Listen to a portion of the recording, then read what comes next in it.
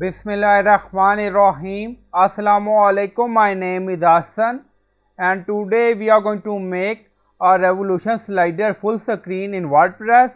Before starting work, it's my request, please subscribe my channel. Thank you. Now back to our work.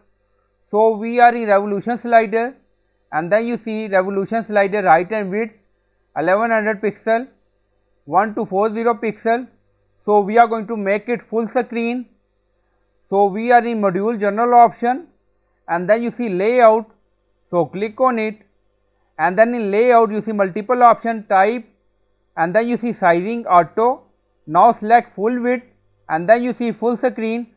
Now select and then click on save. So after that revolution slider show full screen on any screen size.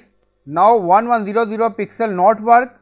So it's up to you. If you want you can use auto or full width, or if you want you can make revolution slider full screen. So I hope you like this video. Please like, comment, share, subscribe. Thank you for watching.